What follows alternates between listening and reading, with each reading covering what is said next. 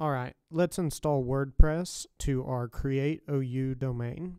So when you navigate to create.ou.edu and log in using your 4x4 and password, you'll be brought to this dashboard page here. Now we need to find WordPress, so in this search box I can start typing in WordPress and it'll come up under the featured applications, so just go ahead and click on it. And you can look at this preview page here, but what we're looking for is install this application. And this will take a second.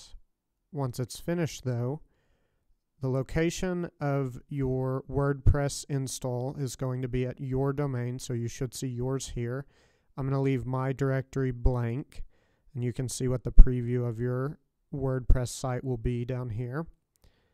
Now, under the settings for this install, I will advise you to change your administrator username to your 4x4 and 4x4 password so that it's much easier to remember. Once you have changed that, just click on Install.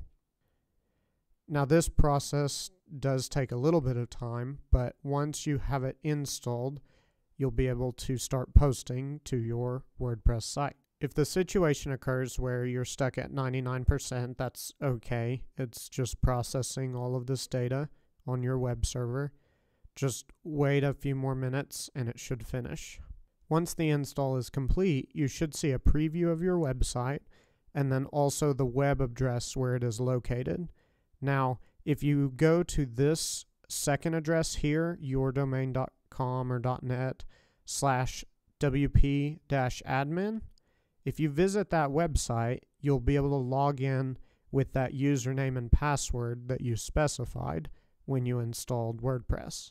Once you're in WordPress, you're free to explore all of the different settings such as appearance and plugins, but what I will say is under the posts, you can go to all of your posts, you can add a new one.